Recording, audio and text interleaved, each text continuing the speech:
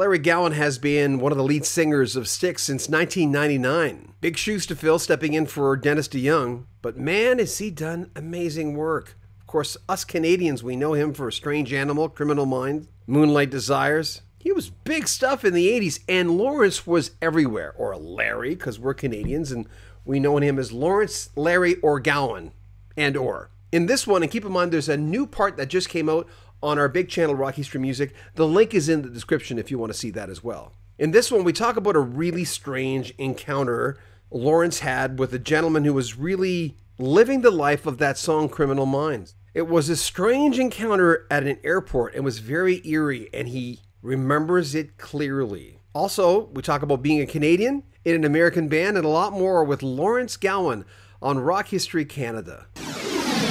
Lawrence Gowan, known professionally as Gowan, is a Canadian singer-songwriter and keyboardist, celebrated for his very dynamic presence on stage and powerful vocals. He was born November 22nd, 1956 in Glasgow, Scotland. He moved to Canada at a young age. Gowan first garnered fame in the early 1980s with solo hits like Criminal Minds, Strange Animal, and Moonlight Desires. Gowan first got major attention from Styx when he was opening for them with just a keyboard. His power as a vocalist and on stage has really helped revitalize Styx. Criminal Mind, that airport shackles story, that's like a holster. That's like that's like something in your holster story. That's a song that has over the years. It's amazing the response that I get from people of all ages, and so for example, I had a guitarist, Danny, that played with me for a short time, who said that when he saw that video, he was only 8 years old, and it terrified him. And look at it, it's light and campy, really. But to a kid, to him, it was terrifying. And I've heard that on a few other occasions. I told you the part with Tommy Shaw wanting me to play that song first when I walked in the room to work with Styx. Nova Scotia, and we were just there a few weeks ago in Halifax, in the Halifax airport. There was a kind of a roundabout seating area, so you weren't right beside you. You were kind of the next person to you. It was a circular thing, so that you had to turn like this to the next person.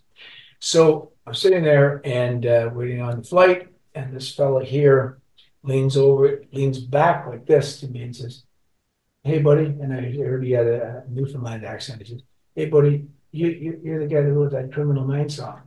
And I said, "Yeah, that's me." And he goes, "I got to tell you something. That song is my whole life. That's my whole life." And he was maybe only about, I don't know, maybe late 20s, so there wasn't much difference in our ages. And he said, "And I've listened to that song every single day." And I said, "Oh, great. Well, thanks very much." Like this.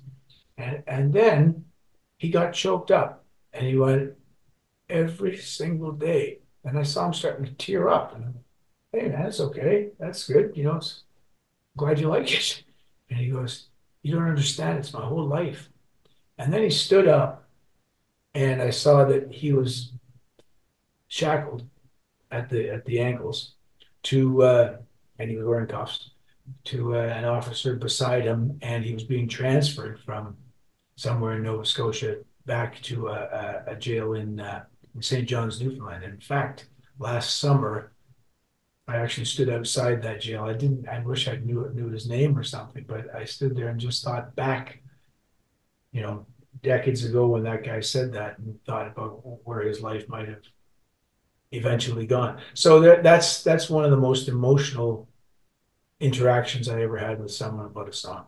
The inspiration for that, I think, is there's a long arc to it that finally culminated in a moment. I think, there were minor delinquencies that I dabbled with as an early teenager. Nothing spectacular, so I won't go into that. But basically, things that you eventually learn your lesson from, or you move on with. I learned my lesson and decided I'll make a better musician than I'm just not all that gangster. And so in the early 80s, I think in 83 it was, at the Canadian National Exhibition, an exhibit taken from Kingston Penitentiary. They had actually transported an entire cell from the Kingston Penitentiary. And this was a display in the, I think it was in the automotive building at the X. And there were nobody looking at this thing. And it was just like people were passing by and looking at other Canadian things, the snowbirds, there were things like that. And but it fascinated me. And there was one guy there kind of overseeing the exhibit. And I just struck up a conversation with him. And he was a recently retired prison guard from Kingston Penitentiary. And he said, we started talking about recidivist because he'd known some of these guys. He said some of them have become my friends. I've known them for decades. And that conversation I got deep into that. And I said, just don't know what it would be like to have to. He goes, well, get in there. So I went into this cell and he slammed the door behind me, just closed, the actual cell door. And it jarred me. And he said, what does that feel like? And I said, yeah, not good. And I went over and sat down on the bed. They had an actual bed dummy that someone had made up, a paper mache thing. I sat there and he said, so imagine now our conversation goes this way, Yeah. through the bars, right? And I had that melody at home. Da, da, da, da, da, da, da. Oh, here it is right here. Hang on. I've always got my piano here in the room. You see? Ta-da. Yeah. Good for So, you. yeah. So I had that melody and I didn't know what that song should be about. But when I got home the next morning, I woke up and I went, it's about that. It's about a criminal mind. And the lyrics just fell out of my mouth it's one of those things within 20 minutes. I had that. I had the melody already, but the lyrics just came and I realized this is going to be really good. My brother, funny enough, Terry came home at lunchtime that day and I just finished it around 11:30 and I played it for him and he went, that's a hit. Those stereotypes, because those are going to happen anyway. Oh, absolutely. Yeah, there was one year there where I tried to touring with Styx, where I really tried to up the stereotypes. So I would have, for example, my water bottle on stage with the maple syrup bottle. I wore a Canadian mounted police, a mounted red coat on stage, etc. And yeah, people enjoyed the fact that I guess my Canadianism, if that's a word, was front and center, and I loved all the cliche and all the stereotypical things that people assumed of Canadians, and I helped to reinforce them with my diligent watching of every hockey game that could possibly, go into places and demand that the television be switched from baseball to the hockey game, and people would be like, "Oh, we know where you're from," and yeah, so I lived up to it. Funny enough, we Styx came to Canada, and I'll tell you, here's a little story about that. I bought that Mountie coat from an actual Mountie who had retired. Now, I don't know if that's necessarily legal, that they're allowed to do that, but I bought that coat from him, and it was authentic, not just a costume.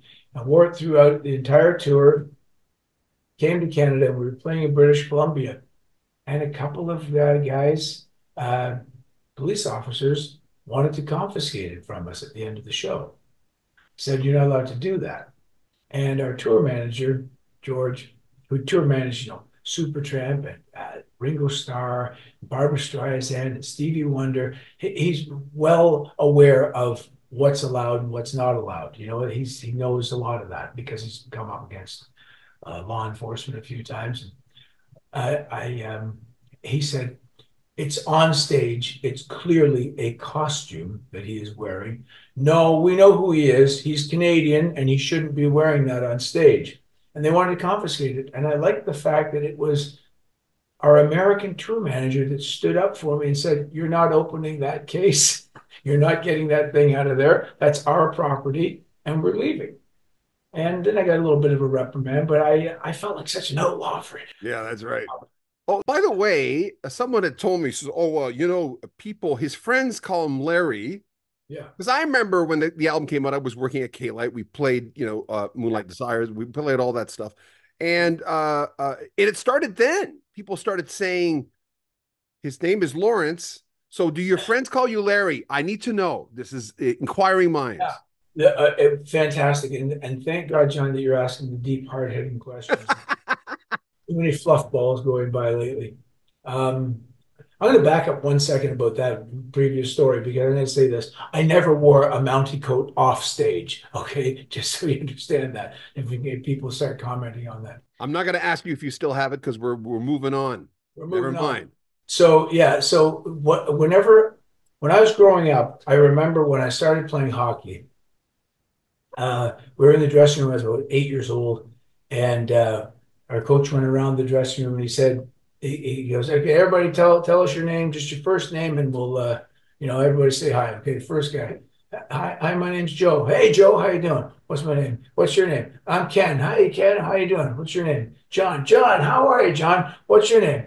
Lawrence. Lawrence. Well, Lawrence is not a hockey player's name. Your name's Larry. Larry. Okay, so hi, Larry. Boom. And it went around the room like that. And I came out, I remember telling my mom, I said, they're calling me Larry, but not Lawrence. And she said, "Oh, yeah, they say that a lot over here. If your name's Lawrence, they'll say Larry."